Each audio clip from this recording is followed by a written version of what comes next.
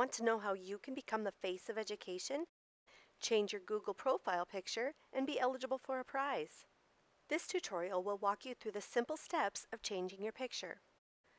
We love seeing pictures of your puppies, your kids, and definitely this guy, but it's helpful for students, staff, and parents to be able to see who they are emailing. First, sign into any tool within your Google account. This could be your Gmail, your calendar, or your Drive. In the upper right-hand corner of your screen, you'll see either a picture or a silhouette icon where your picture should be. Clicking on it will allow you to access and change the elements of your Google profile. From here, click on Change Picture and you'll see the familiar window in Google that will allow you to upload a file.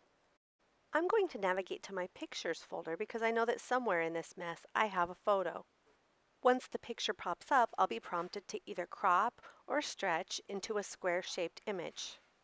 Once you have worked out the size, click Set as Profile Photo and it will save.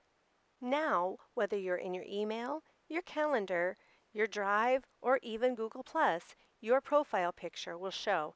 Now everyone who tries to email you, share a file with you, or share an event on calendar will know that they have the right person.